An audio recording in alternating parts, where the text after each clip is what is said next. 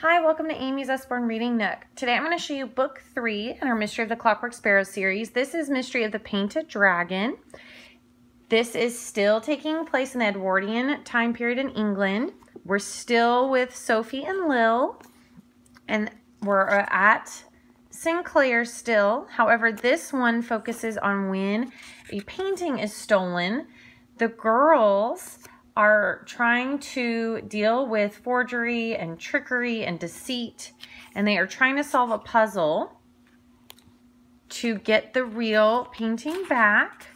So like all the other books, it is separated into different parts. There are large chapters in this book, but they're still fun. The mystery that the girls are solving. This is for our older independent readers, but it's also for a really fun read aloud. There are hardly any illustrations except for a letter and the ones at the beginning of each part, of this book.